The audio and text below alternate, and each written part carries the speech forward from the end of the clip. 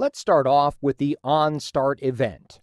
The OnStart event button triggers a script as soon as scripting is enabled. If it is enabled when the file is loaded, any start events in the file are triggered immediately. This is useful for setting up initial conditions of your script, such as giving initial values to variables or moving the camera to a defined start point. You don't need to configure any properties for this event.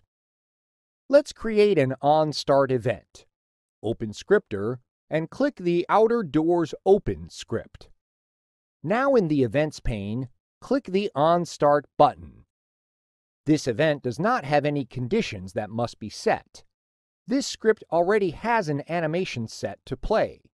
Click the Enable Scripts toggle in the Scripts group of the Animation tab, and see that the animation plays immediately.